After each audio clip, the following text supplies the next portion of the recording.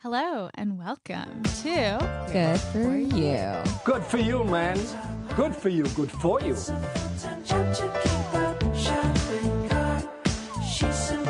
Good for You, a podcast about the things we ghosted, the purchases that haunt us, and best products, services, and industry happenings in the wellness, well-being, and spiritual space. We're going to give you a healthy little dose of fun. We're going to talk about the things that are happening in pop culture, the ones that got away, the things in our cart that are haunting us or ghosting us, our strong opinions that are loosely held. We like to call this the Grext. The group text. The group text in your ear. So come say hello. Join us in the audio Grext, where friends don't let friends get scammed.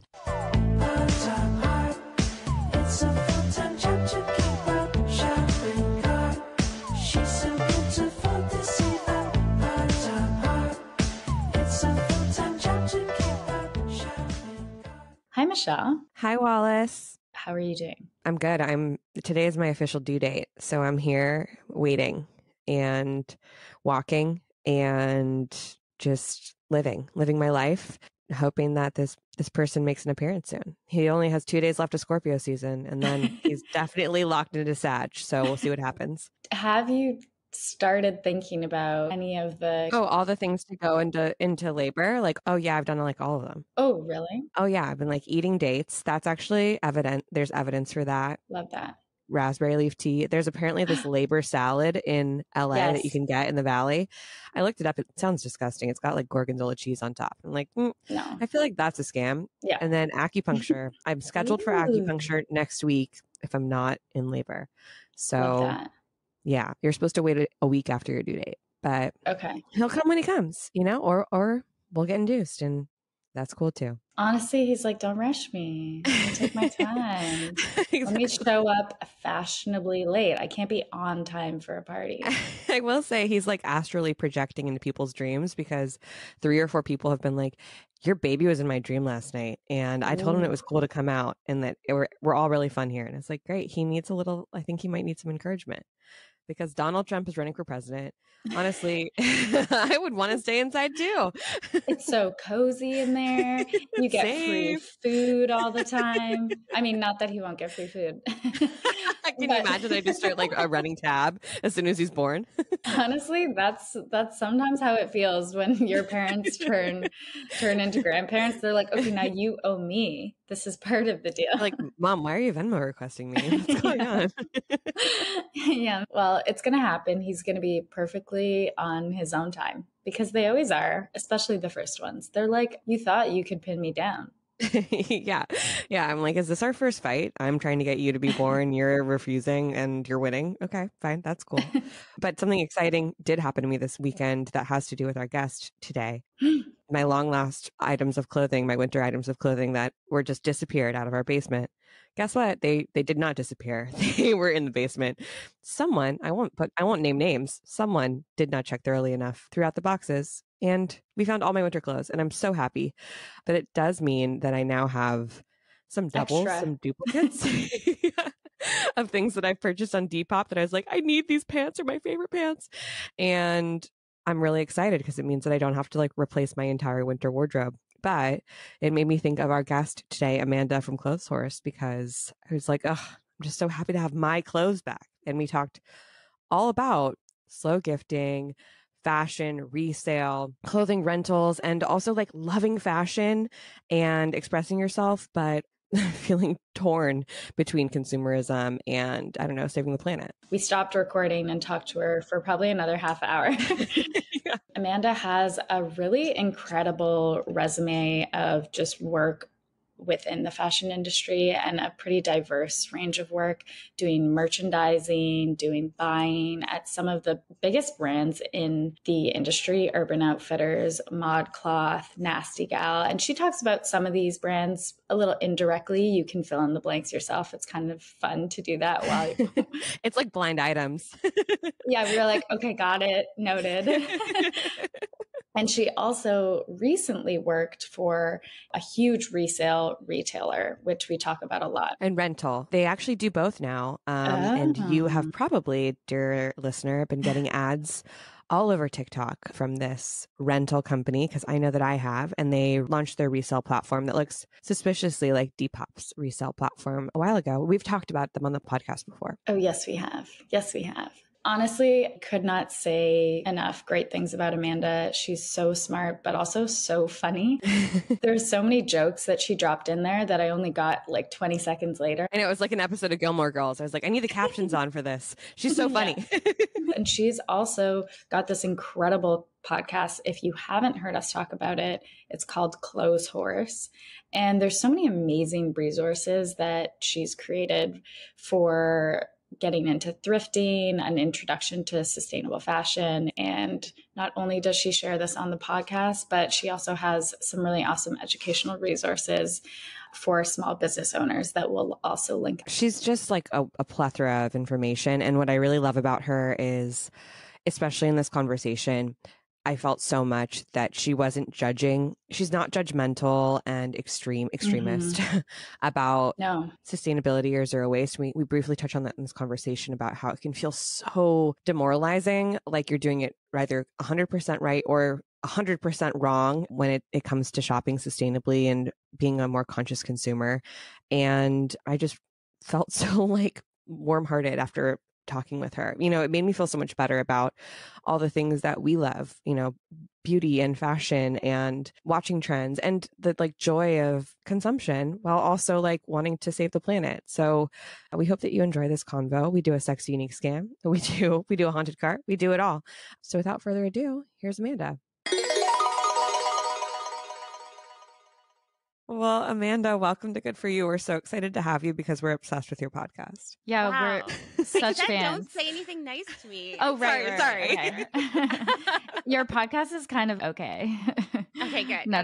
I can accept that. Michelle got me onto your podcast and we both have binged it. And when you were like, yeah, I'm down, I was like, what? Cool. I literally emerged from maternity leave to do this call because I was like, I'm not missing this interview. Basically what happened when I got your email, I normally like don't respond that fast because I'm like, I have like 70,000 jobs basically, but I was leaving it was like a rare few hours where I actually worked at the office, and I was about to go to HEB, which is like the grocery store chain here in Texas. And every time I go, it's like an emotional meltdown for me because it's so big and everyone is terrible. And it's just, you know, it's a grocery store, right? Yeah. And I was like, you know, I'm going to procrastinate on this a little bit longer. So I'm going to just like look at my email really quick. And I saw your message and I was like, they shouted me out. Okay. Like, I hope they weren't too nice about it, but like, I'm just going to take a listen to it.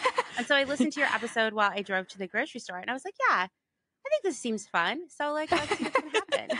You're like, okay, I'll give him a shot. I'll try him out. Totally. Well, we would love to talk to you about some sexy, unique scams, your slow gifting, haunted cart for this awkward season. To say the least. Yeah. We wanted to start with a good for who. Good for you. Good for you? Good for who? Good for you? You have done such amazing and interesting reporting on the resale business and sustainable fashion for, you know, so long now. How long have you been not only like working in the industry, but also doing kind of your own research into it? Sure. So I have been working in the industry since the early aughts, actually.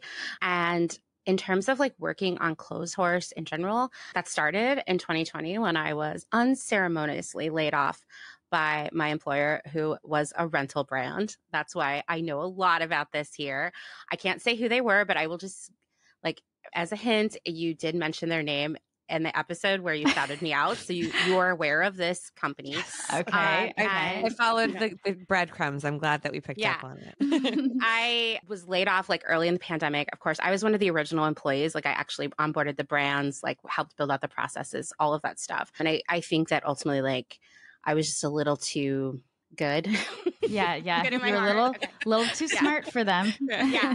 So I was like laid off, like I'm at that level in my career where there aren't a lot of jobs because I have a lot of experience, and Right. you know how that is, right? Yeah. As you get to the top of the pyramid of your career, it's like narrower, and they cut off my insurance immediately, which was really sick during a global pandemic. Right. And I definitely had like this 30-day period where all I did was wear pajamas, played The Sims, and ate bread, and was just like unconsolable, even though I had to act like, I love pandemic. This is great. Yeah. I can do this every day, but I was Totally inside fine. like, I am coping. Like, this, yeah. Inside, I was like, this is the end of my life. Like, what's going to happen? You're And like we rosebud. Totally. Yeah.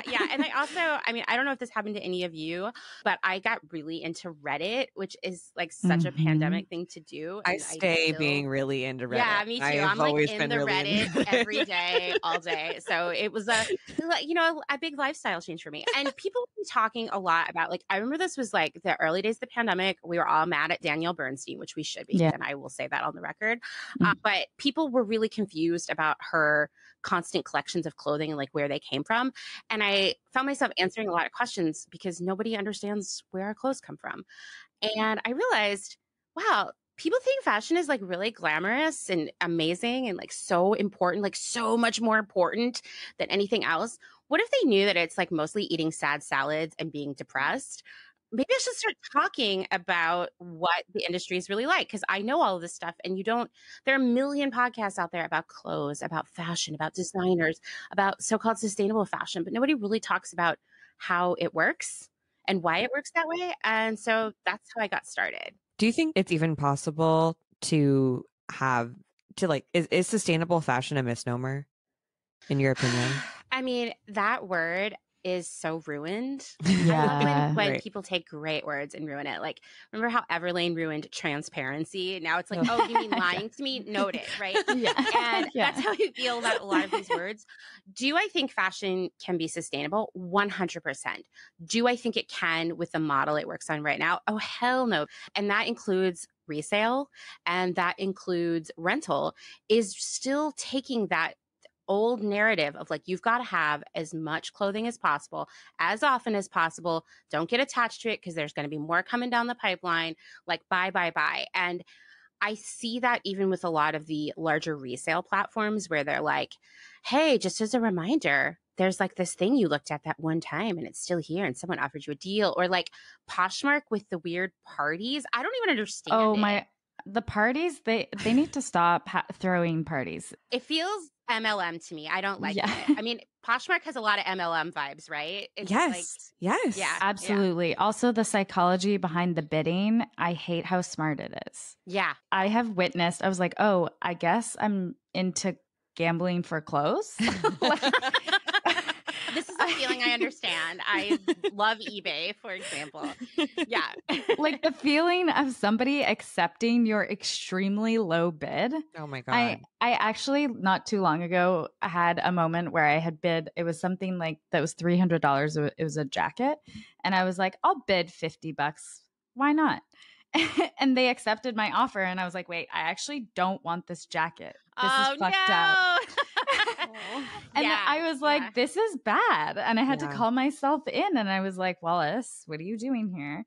Or, when I have in the past put in bids of like $5 under, and then someone will be like, how about $31 instead of 30? And you're just like, what are we doing here? I know. It's so psychological, right? And I see this, like, I have only bought one thing from ThredUp ever because I find that website unbearable and aesthetically pleasing. Ugly. In all regard, right? It's unusable. But they are another one who will like constantly harass you. It's hey, just so you know, like here's a coupon code, or like that thing that you liked or looked at that one time 17 other people looked at, but none of them bought it either. It's still there. Like everyone thinks it's ugly, but yeah, everyone thinks it's really wrinkly and is wondering why they hung it like that to take a picture. Right. And so like I just see a lot of those tactics, and I see a lot of those tactics in the so-called like sustainable fashion realm as well. And I think it's because a lot of us, whether we still work in classic fast fashion or we work in like sustainable fashion, we've learned all those tactics in the same way on the job. And we think that's the only way we can run a business, and that's not true. It's true of so many industries. I feel like the more that I've even learned about the history of like the financial market and how money works, you're like, oh, they haven't invented anything new. Everyone's constantly leveraging debt. Yeah, like what's happening in crypto right now. It's like, this is an old story. It's crazy that we haven't learned this yet. Yeah, it really is. It's like, oh, who could have seen this coming? You know, people ask me all the time, like, is resale better? Like, is buying secondhand better? Yeah, 100% it is. What is not better is continuing to consume it the way we were, like Forever 21, or people are consuming Shein right now. I mean, listen, there was definitely a period in my life where once a week I would go to Forever 21. I'd drop like $50 and I'd have outfits for the whole weekend. And some of them would disintegrate while I was out on the weekend. Magical, right? But you didn't question it. And I would just be back and doing that the next week the same way, right? And that's how people are shopping secondhand, unfortunately. And I think part of it is like we're in that habit and we have to break it. But the other part of it is like these platforms, they are predatory in that way, right? You know, in the episode where you mentioned Clotheshorse, you talked about the Real, and I was like, damn, girls, I have been hearing so many bad stories about the Real. Yeah. Everybody's like, don't tell anyone I told you this, but, and it's like everywhere I go. And it's the same thing. I'm sure it's a toxic work environment. I'm sure people are super stressed out and miserable. Sounds like every fast fashion job I had.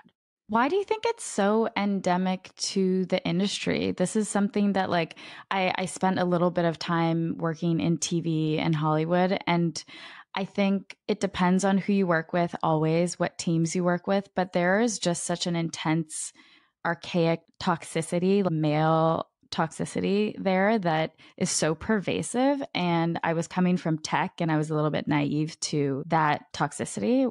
Why do you think that's true of fashion right now? Maybe it always was. I mean, obviously I don't have any reference before this century, but I remember my first day in the buying office at a pretty, like I would say, the iconic millennial hipster retailer. It's where I started my career and spent a big chunk I love of the it. guessing. Like you really are hitting a spot It for is us. scratching an itch. But yes, because when you were like, I started working in the early aughts, I was like, American Apparel.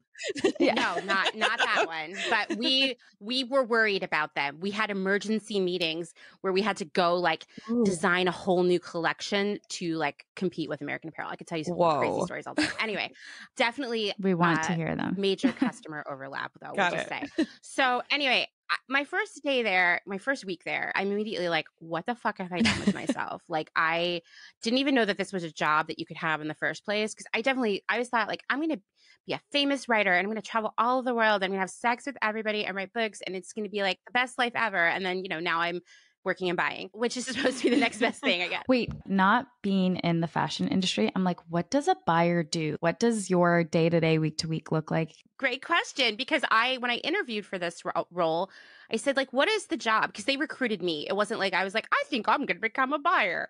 Yeah. It's a lot of things. It's a lot of crisis management. It is a lot of math. It is like I could show you. Interesting. I have like a very sick ass humongous calculator. It's so cute. It's a lot of spreadsheets. It's a lot of critical thinking. So basically it's like, one, I look at all the data and trends in data in terms of sales. And that can be as granular as like navy blue dresses with pockets sell better, that, you know, like getting really deep into it. And I use that to sort of architect and make decisions about what I'm going to buy next. I also meet with vendors. I meet with designers. I develop my product myself. So it's like a great balance of both sides of your brain. And it turns out, even though I didn't know what this job was at all when I started, I'm really good at it. But the first week I'm in this buying office, you know, like I have no idea what I have got myself into. And I go to this meeting where the buyers for the women's apparel department. So I was working in accessories at that point, which was 50% nicer, we'll say, 50% more pleasant. They are showing, they have like, you know, their samples up on the wall. They're taking terms by category and talking. And the two like senior buyers for this set of apparel categories were making each other cry. Like they were being so nasty in the meeting, and one would cry because the other one was so mean. And then like someone had to leave because their face was all red and they were upset. And I was like, why is this happening? And this started this moment for me where I thought, did everybody watch The Devil Wears Prada? Yeah. I think it was a documentary or like a HR training video, because that has been how it has been in every company I've worked. Now, I always think of myself as a disruptor in those spaces where I'm like actually a nice person. Yeah. So people who You're get like, to work this for is me- revolutionary. Right. People who get to be on my team are really lucky, and I build bridges with other people. But man, there are snakes everywhere I've gone, and I don't know what it is. The only place I ever worked where everyone was nice was ModCloth. I'll call them out for being a very pleasant team. That's so cool. nice. Yeah, really nice. I'm people. also thinking of that show that America Ferrera was in Ugly about Oh, working- Ugly Betty. Ugly Betty. Yeah. Also portrayed fashion as like this toxic, like complex place. But I mean, if you've ever wished that your boss would send you a bikini diet in email form, sign up for fashion. If you've ever wanted everything about you to be judged every day at work except for your actual work, sign up for fashion. Like if you've ever wondered, I wish that my success in my career could just be more closely linked to how my eyebrows look. Oh, sign up for fashion, right? Definitely. Sam. If you want to like worry all the time about how you look, what you're wearing, what people think of you, how you smell, what your hands look like, all those things, go get into fashion. It's rough. I don't know why it's like that, but it just is. And I like to think that it will be disrupted over time as younger people get into it, but I don't know about that. Good evening. Tonight's top story, everything is awful. I mean, as people who we started this podcast being people who are like, oh, we want to be conscious consumers, but we also want to admit that we are interested in fashion and beauty, and we are not, completely objecting to participating. We want to do it in a way that feels better and that feels for us sustainable, realistic, and whatnot. But when a whole industry is so largely based on like appearance, I can see how that superficiality can really become toxic quickly if there are no other like guardrails for people to base their value on. Absolutely. When I was at Nasty Gal, that's kind of like peak fashion industry energy, right? Were you there during like peak? I will just go on the record as saying Jezebel did an expose about what it was like to work at Nasty Gal, and I was one of the sources. Yes. I remember that because that was a huge contributor. Yeah, that was like 2016, right? Around that time. Yes. Yeah, like 2015. So I was there as we were like peaking at Girl Boss. All the stories were coming out, and then we went bankrupt, right? Oh my God. What? You were there. Yeah, that's why I lost my job there, because they ran out of money, and they were bought by Boohoo, so they became just like even grosser. It was a pretty toxic environment for a multitude of reasons, but something that really struck me there is like they didn't pay us well. I definitely would have made easily at least $20,000 more working somewhere else. Yeah, and there were members of my team that I would wonder like, they must have a lot of generational wealth, because I can't understand how they're spending like $500 a month on eyelash extensions and this and that. And like they're going shopping on Revolve like every day. That was the other thing, is that they all shopped at Revolve, not Nasty Gal. There's absolutely those like certain jobs, I think, in the art world too. People barely make anything for, say, being curators, even at the largest museums, until you get to a certain place where you're like, oh, you have to have another source of income, even though you. Same thing with journalism. Yeah, totally. There's a lot of, Yeah. And I think like, we just now, like, what an amazing group think we're having right now. I think we hit on one of the problems in a lot of these industries, but fashion being a great example, is that you don't really get a diverse range of people working in that industry from a socioeconomic perspective, certainly from a racial perspective, certainly from even just like a body type perspective. And so it gets, it's like, so it just gets ugly in that way, because these people are just like, it's like a feedback loop of 100% privilege, basically. And then it just gets gross. Yeah. Oof. So when you were working for the resale company at the time, did you believe, oh, this is really going to be amazing in terms of what this idea of resale is going to do for the industry? Of course I was. So previous to taking that job, I was living in Portland, Oregon, where I had about a year previous left probably the most toxic job I've ever had, which was this like so-called like feminist retailer. They're still in business. They're based in Portland, Oregon. Oh, I know who they are. I know the name. So I was the director of merchandising there. Obviously, anybody who really wants to know where I worked, you can find me on LinkedIn. I mean, like, that's how it is, right? Kudos to you for Googling. Our ghouls are they detectives. Really are. Good. Okay. So that job was, I was director of merchandising there. I definitely created all of their own private label product. Like they didn't sell that before. Wow. And put a lot of great things into play, but that job was so toxic, so cruel. It made me sick. And after that, I was like, I'm not going to work for anyone else ever again. And so I started just, seeing clients, and I was working on all these really amazing projects with smaller businesses that were focused on sustainability and like true sustainability before it became like a marketing message, and also just like women-owned businesses. This was what was really important to me. And I was like, I love this. I'm never working for anyone else ever again. So ding dong. That's not a phone ringing. That's a doorbell. Okay, whatever. They're like, hi, you used to work for our company before, and we know you're an amazing cultural fit. You have all this experience, and we would love for you to come back and help us launch this new sustainable thing we're doing. And I was like, I know, having worked for you, I'm like very skeptical of this. And they were like, no, seriously, just sign this NDA and then we're going to tell you all about it. And I'm like, okay, fine. I need to know, right? Let's see what happens here, right? And so I, hear the story, which is like, we are launching a rental platform. We will also be adding resale in the future. We've got a lot of big ideas here. This is going to be a major shift for us, and like doing better things for the planet and blah, blah, blah, blah, blah, blah, blah. And I was kind of like, okay, like, well, how much money would you pay me? And I was like, my insurance is really expensive right now. Yeah. I'll interview. Let's just see what happens. So, of course, it's like a flurry of interviews. If you've ever had to go through these kinds of process, you're like, how many interviews deep am I on this job? So anyway, then they're like, okay, we want to fly you to city on the East Coast where our headquarters is and have you interview with a bunch more people. And I'm like, well, guys, I actually am leaving for Japan in 3 days. I'm going to be gone for 2 weeks. So can we do it after that? And they're like, no, you have to come right away. Listen, here's what we're going to do. You're leaving for Japan on Tuesday. We're going to fly you in on Sunday night. You're going to interview all day on Monday, fly home. You get to go home for a few hours, and then you can go back to the airport and be on a plane for like 20 hours. And for some reason, I have a really hard time saying no to people. I said, yeah, that seems cool. I'll do that. I go out there. I have like a horrible time interviewing there. I'm having PTSD from when I worked on this campus before. I like remember how toxic it is here. I get on the plane. I go home. My husband and I are boarding the flight to Japan the next day. And I turned to him and I'm like, I'm not going to take that job. And he's like, cool. And I'm like, okay, great. I don't know what happened, but they ghosted me for a month. And in that month, when they finally called me back and wanted to make an offer and offered me money, I said yes.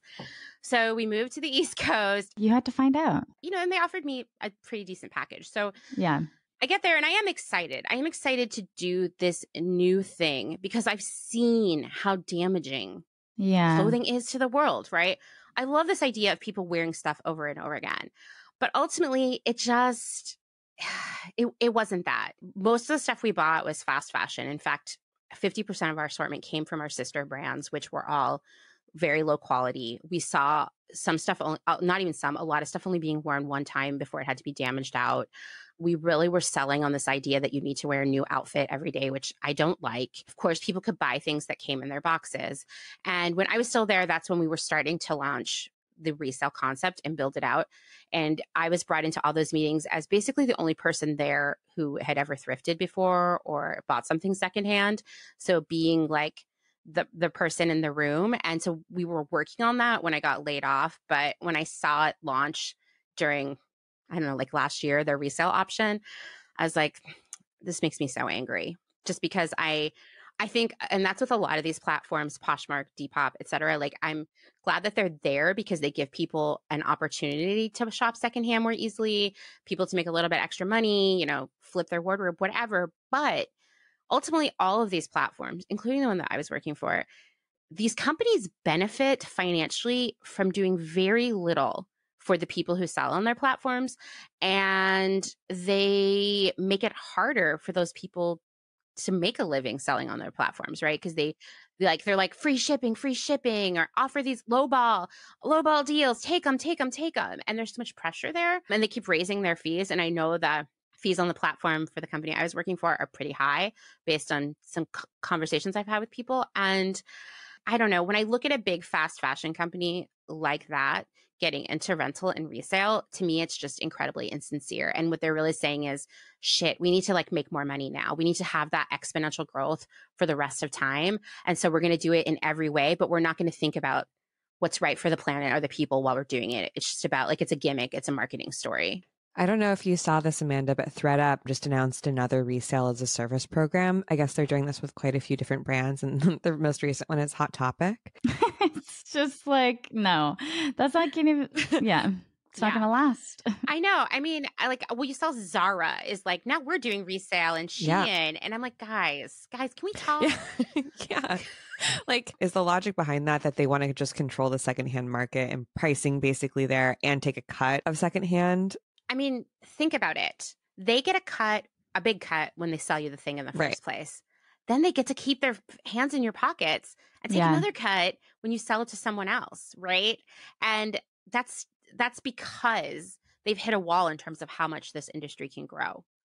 Right, exactly. And it's all based on exponential growth, to your point, totally. Which is impossible. I think we're getting sick of it, right? We're like, I'm over it. I don't want to go shopping on Zara anymore. So Zara's like, oh man, like we've hit peak customers. Better start selling secondhand. The fact that Hot Topic is doing that is so bizarre to me. But I'm sure someone thought it was also a good marketing story. Mm-hmm. Absolutely. Yeah. The thing that I think is interesting, or I hope will happen, and I wonder if it will or how long it will take in terms of a cultural shift, is not wanting to even look the same as everybody else. And you had a really awesome series of personal audio essays in your most recent episode. And I don't remember which guest, but she was talking about, I think she was the one who does a lot of dead stock clothing making with jeans and stuff. And she was like, doesn't everyone want to look unique? Why do we all want to look the same anyways? Why is that still something that we're so conditioned to do? What happened to being unique with your style as well? And I'm wondering when that shift will happen too for this market, but maybe not. I mean, I hope it will, right? I think that it can be frightening to be the first person in your social circle who wears what you want. But over time, I mean, as the person, and when I was in high school, everybody called me Punky Brewster, which was a deep cut. Kudos to the person who remembered that character, because I wore, what they thought of as crazy clothes. And definitely when I was 14, it hurt my feelings. Although Punky Brewster is really cute. So cute. So cute. Yeah. Very Gen Z, honestly. Yeah. Totally. So Gen Z. But at the time I was like, man, people are really hurting my feelings. And over time you kind of grow a thick skin. Now if someone comes up to me and says, hey, it's not Halloween, I'm like, wow, are you in love with me? Yeah. The best compliment ever. But I do think one reason that I am never going to be on social media or on my podcast being like, you're all doing it wrong and there's only one right way and you need to just do what I say or you're a monster and you're ruining the world, is because what we wear, what we buy, the world that we live in is so complicated, and stuff is so deeply entangled in our psyche and how we feel about ourselves and the people around us and how they feel about us, that these decisions are not easy. And anyone who's like, what you need to do is just stop buying clothes altogether or get yourself some hemp tunics and call it a day. That is just not going to work. Right? No. And all we do is we put people off of living life in a better way, right? Because we're being jerks. So that is the line that I walk constantly. And I do feel like I have made personally a lot of progress in that over the past couple of years, and refining that message and being more welcoming. And I really just try to lead by example to everybody else out there who's curious about living a more sustainable lifestyle, that there are a lot of different ways that you can do it. And you're not a bad person if you bought a bra from Target.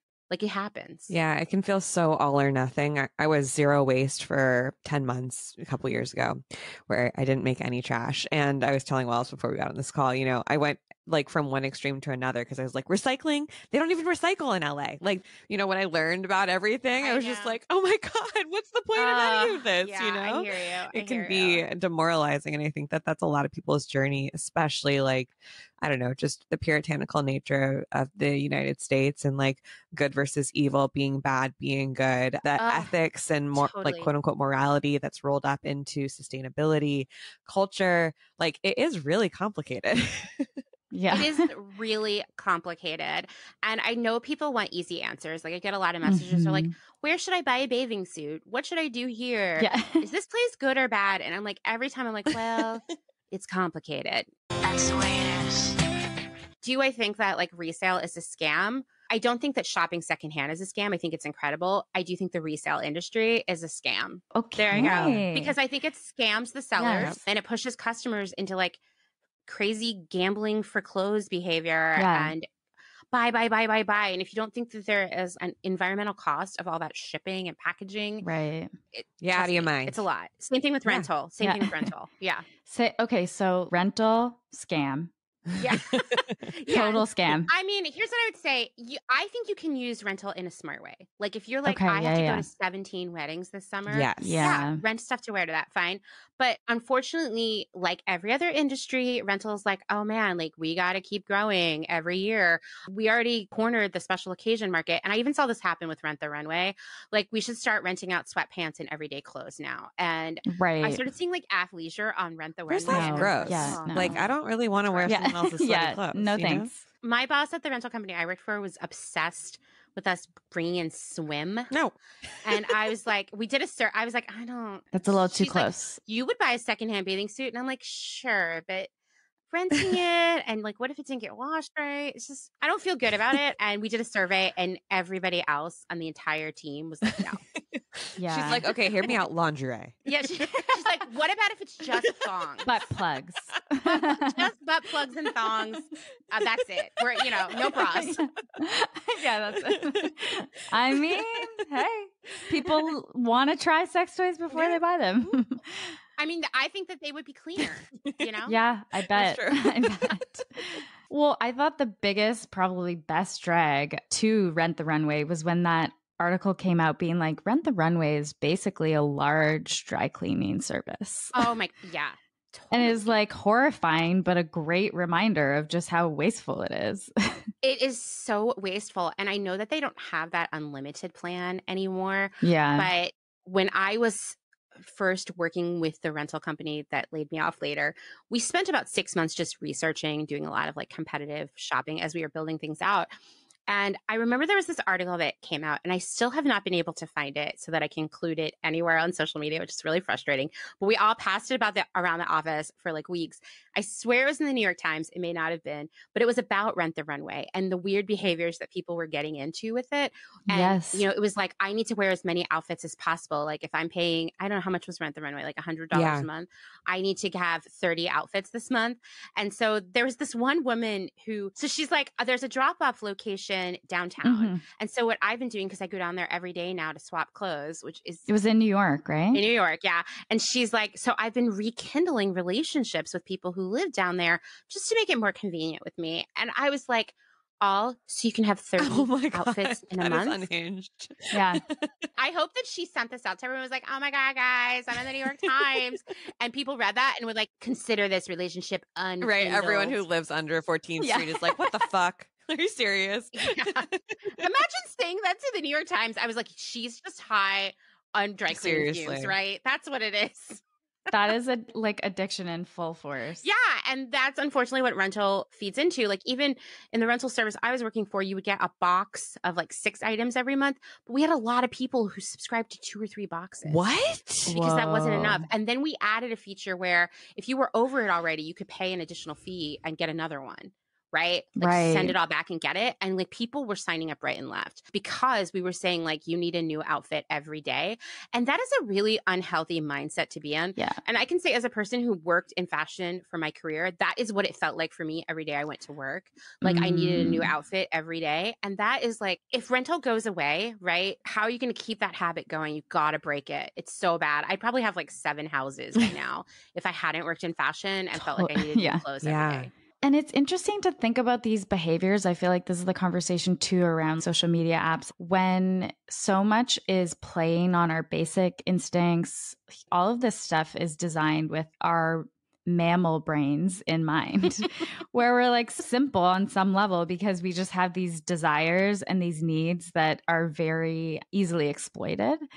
And how do we change these habits on our own? It feels so heavy as an individual's responsibility. I know that's not what you're saying either, but it's something that I think about so often is, yes, there's things we can do as communities, the ripple out effect of getting your friends more into vintage or resale if there is any good resale. I think about this a lot of what is that shift This is something that I have been dealing with since I started Clotheshorse. Like in the beginning, people would comment on things I posted and say like, you're wrong. The real thing that needs to happen is that we need to like, Amazon needs to fix what they're doing and then the world will be better. Like my impact is never going to be as significant as Amazon. And unfortunately, the bad news for everyone is that we all need to work on ourselves and change. And we need to support one another in those changes and make this huge societal shift, because when people want to be like, Amazon ruined my life, ruined the world, I'm like, here's the deal. We all made Amazon what it is right now. We bought it. We drank the Kool-Aid, my friends. Exactly.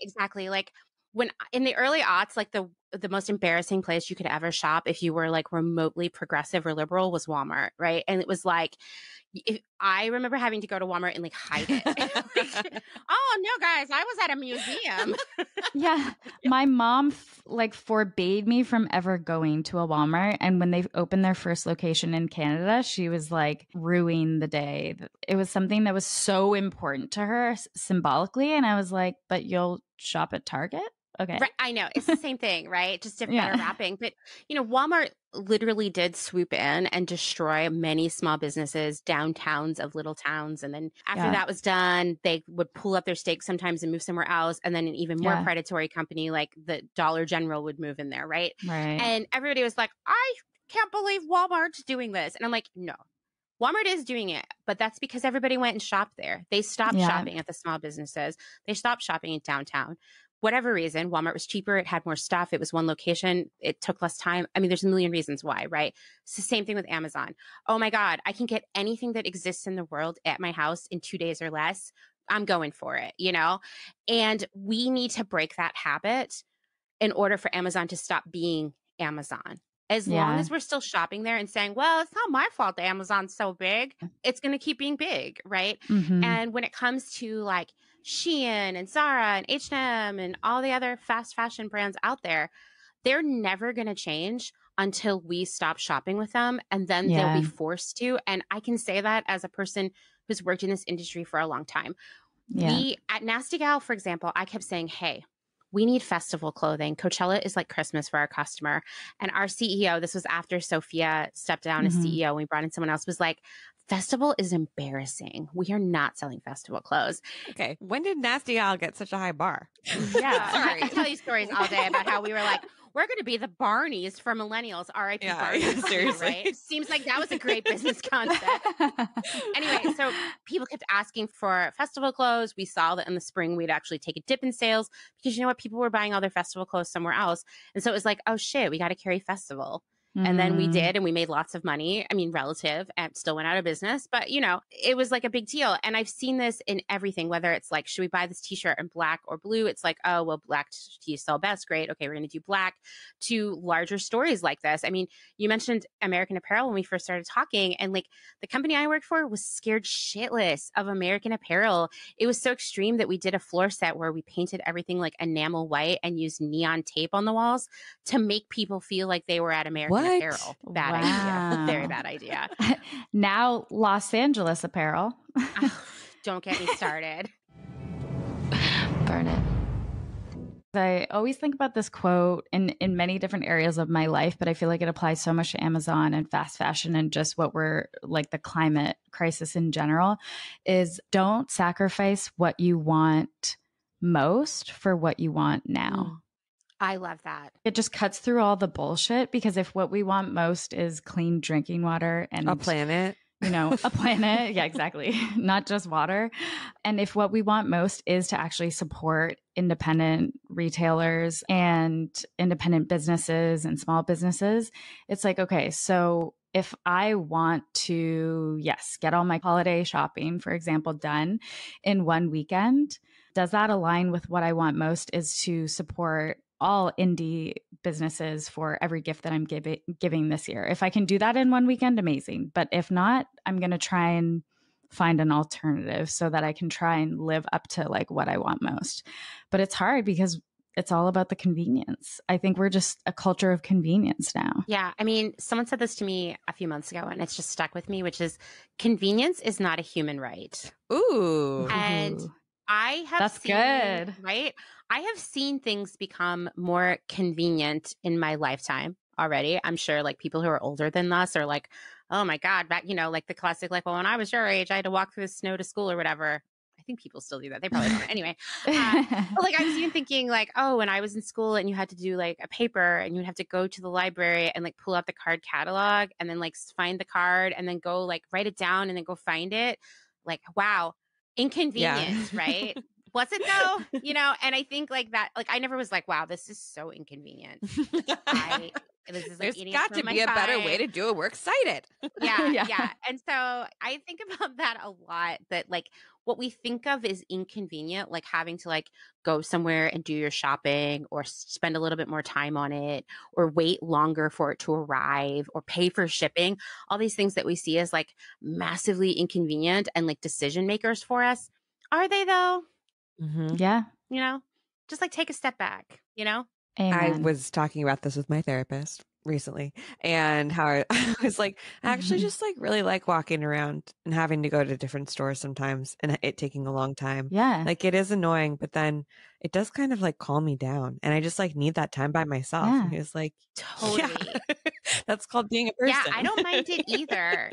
In the beginning of the pandemic, I tried Instacart like everyone else.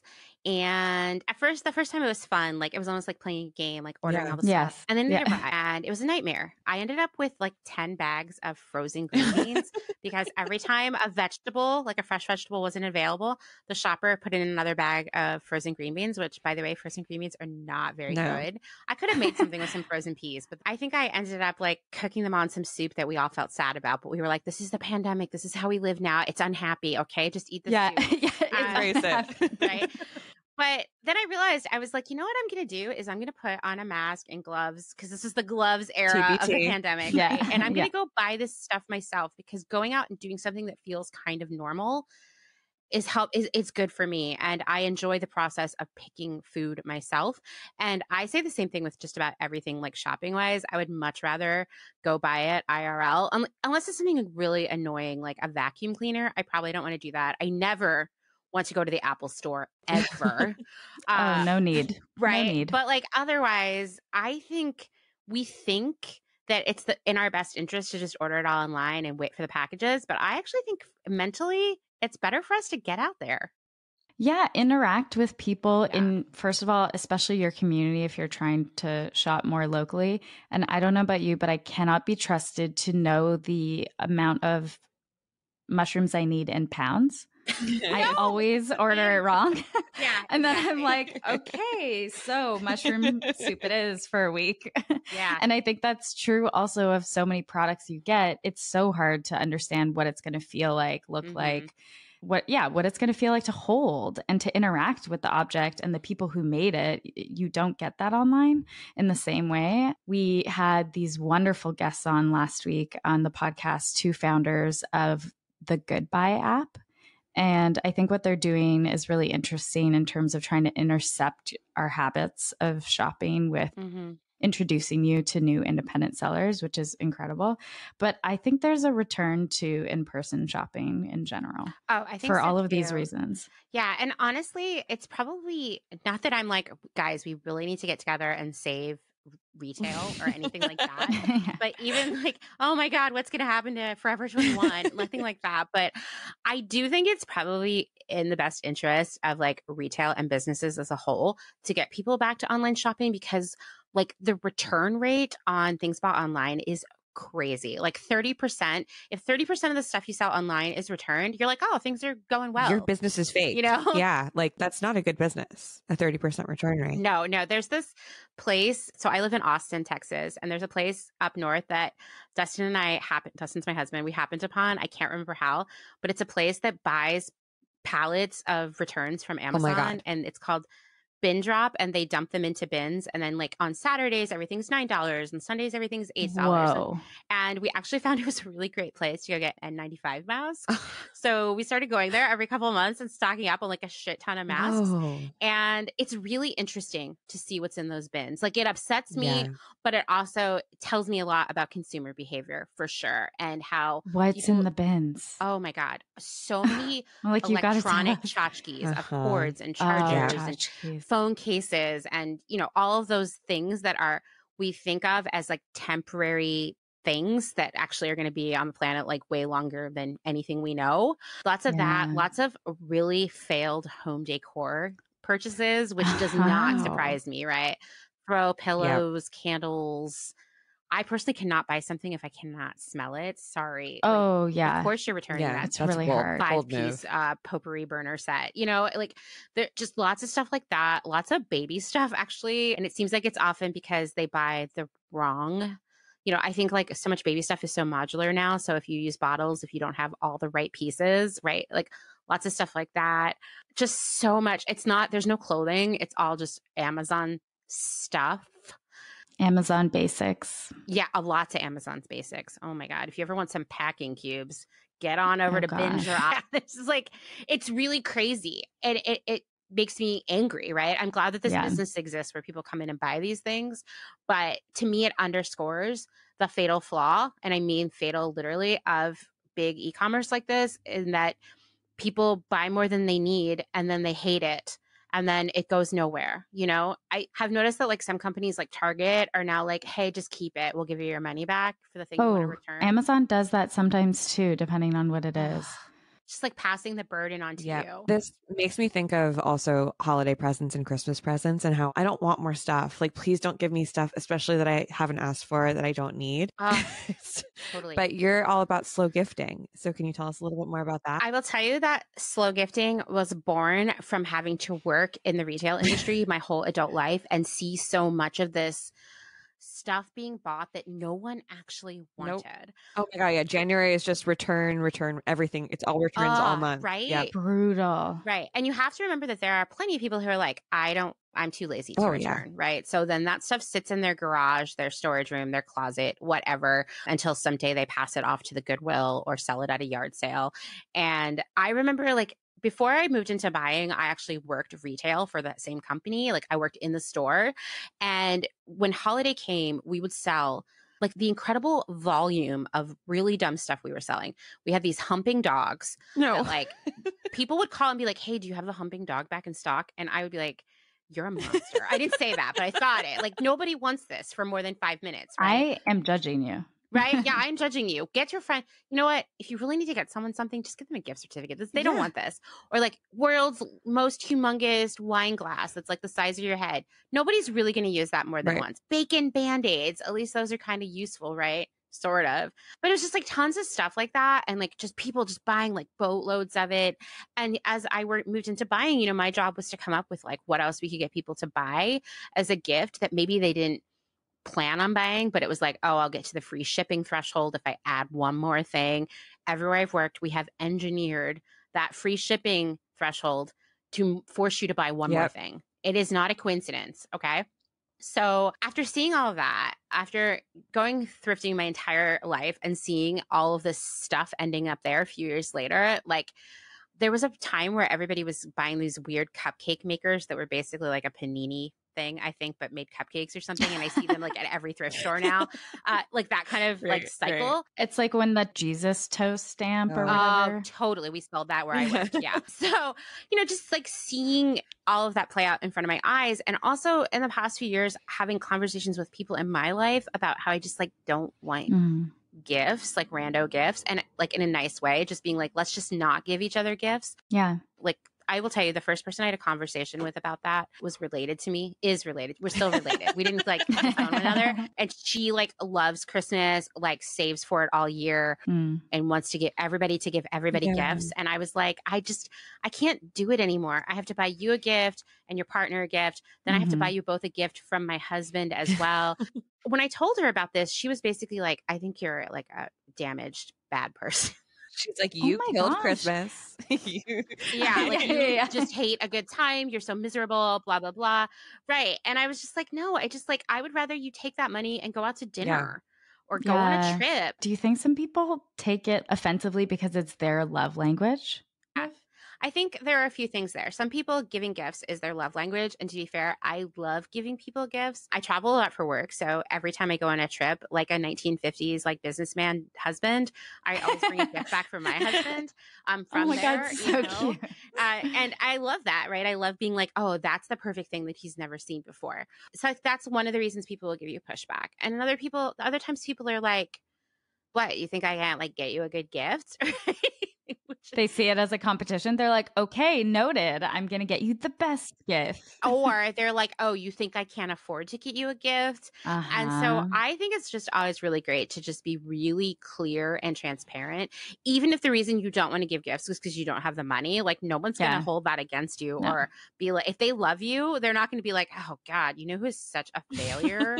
That one over there. No one's going to do that, right? No. And I think just being like, I have too much stuff. It gives me anxiety, or I hate gift shopping and I don't want to be in the position where you got me a gift and I didn't get you one because I hate that and I want you to feel good. And I would just rather like you use your money to make yourself happy. You know, I'm here to spend time with you. We could do something special together if you would like to do that instead. In lieu of gifts, I think there are a lot of other ways to have that conversation. You can also say like, yeah, we're giving each other gifts.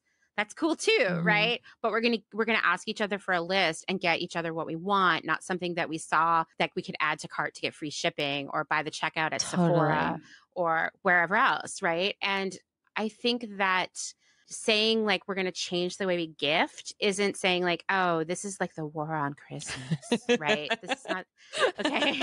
This is not the cups at Starbucks. This is like saying like ostensibly, I mean, I don't remember this time because in my life it has always been about gifts, forced time with people you don't like, eating lots of food and people fighting, right? That's my family. Lots of that. Right? And awkward interactions as a whole.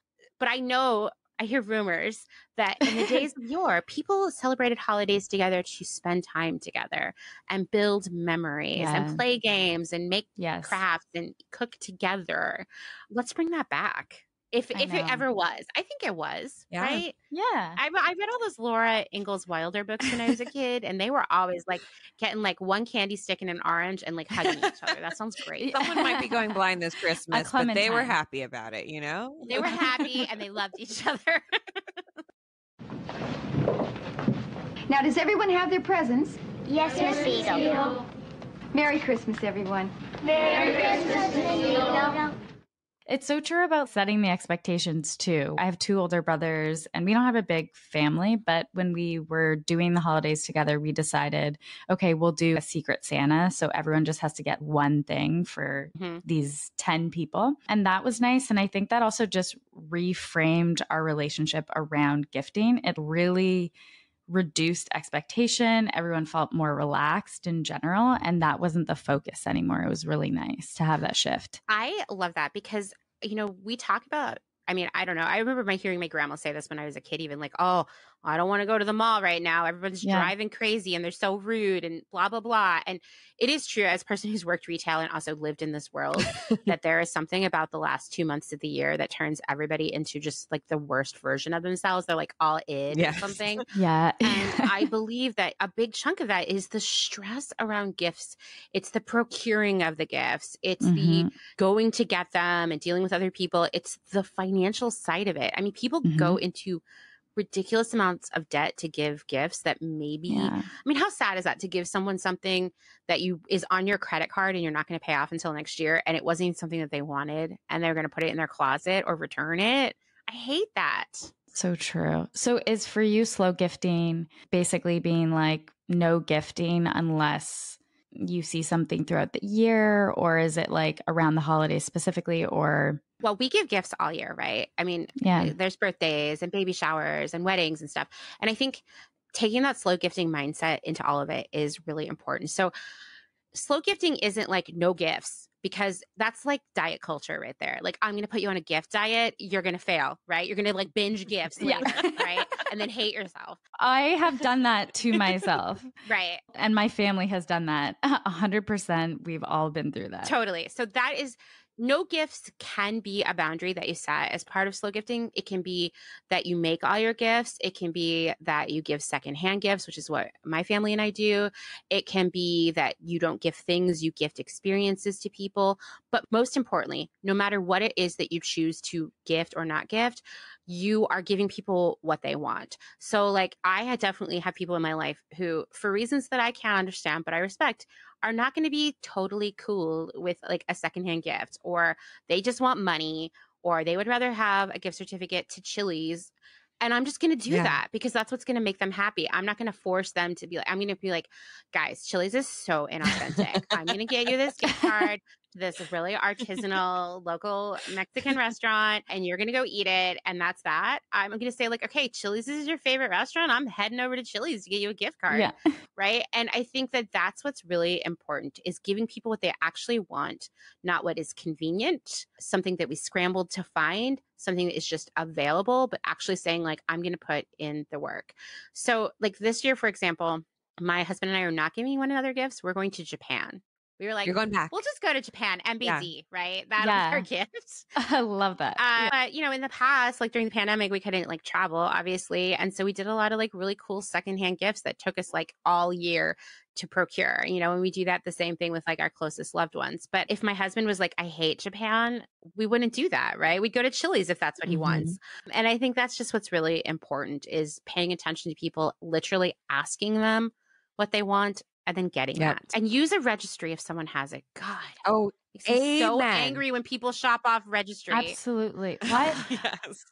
It is this kind of audacious thing. My mom has this where she has to get you a surprise, but 99% of the time we all don't like it. Like I love her, but it makes me so sad, but I know it. Yeah. And it's so sweet and endearing, but it's so wasteful in the end and so sad for everyone, especially when the other person doesn't like it. Yeah, it's terrible. And why should gifting be traumatic? We need to end that. Amen. It's supposed to be fun. I like the slow gifting. It's very honest and direct and clear. I just, so much of of what we do, especially around consumer behavior, is built on artifice. And I think the best gift we can give to ourselves and everyone around us is to be true to what we want, who we are, what we want to wear, where we want to shop, all of those things. So in a way, this is sort of a callback to our days when we believed in Santa, and we would write a list and we'd be like, this is what I want. Yeah. I want a Polly Pocket, and I want some glittery jeans from Limited too. That's what you we want. We got to go back to that. Totally. Kids will betray you because they'll be like, oh my God, I really want these glittery jeans from Limited 2. And then you get them and then they never wear them once. Or like I've been collecting stories from everybody who are like, I asked for an American Girl doll 17 times and I finally got it and I never played with it. Yeah. Or I cut all her hair off immediately and put out cigarettes on her. It was terrible. Everyone cut the hair. Like, everyone cut the hair. Yeah. Everyone cut the hair. But I mean, it is true. Like, just tell people what you want. And yeah, like maybe they will get you an American Girl doll like you asked for and you will cut the hair. But whatever, that's what you wanted. And you wanted that experience. And why don't they have bangs? You know, like, I get it. Well, Amanda, this was so great. We could talk to you forever. And how can people become as obsessed with you as we do? Other than Clotheshorse, what are you up to and how can they follow you? If you really want to see what I'm up to, you probably go to Clotheshorse Podcast on Instagram. You can also learn a lot more about the podcast, a lot of the other projects I work on at clotheshorsepodcast.com. What else do? I teach a series of small business classes called Small Biz Big Pick, which you can also find on Instagram. We're in the middle of a session right now, but we'll be doing signups again in February. Maybe January. But I am really committed to helping small businesses grow because I really do believe that that is the future. So I take all of the amazing business tricks that I have learned through, you know, a pretty lengthy career in fast fashion and show you how to use that in your small business in an ethical, sustainable way. Incredible. You are a prolific creator. You know what? Like I moved to Austin in January. I have 0 friends here because I'm always working.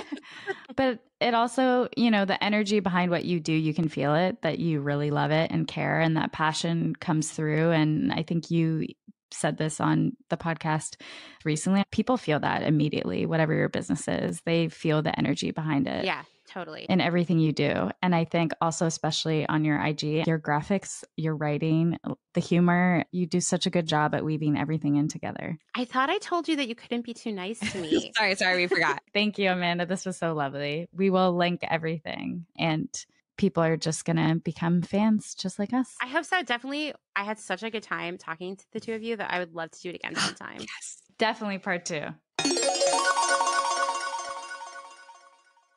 Okay, so we have a winner from last week or maybe 2 weeks ago. Thank you so much, Sam Z, for your epic review. Sam says, my new fave podcast. Love the balance of fun and informative. It's such a pleasure to listen to Michelle and Wallace banter and chit chat about the bonkers, great word, kind of cool and complicated wellness trends of today. Feels like a few gal pals singing sweet songs in my AirPods. Love it. Love it that you got Wallace's name spelled correctly. Oof. Points. 10 points. 10 points to you. And congratulations on winning the Moon Juice Acid Potion. It truly is the best acid potion of all time. I miss it so much. I can't wait to slather it all over my face, probably next week. So we're going to send that to you. Make sure that you drop in to Good For You Pod on Instagram, send us a DM with your address and reminding us what you won, and we'll get that over to you ASAP. Thank you, Sam. And this week we are giving away a baby. We're giving away a child, a brand new baby. The sacrifice of the Good For You Pod.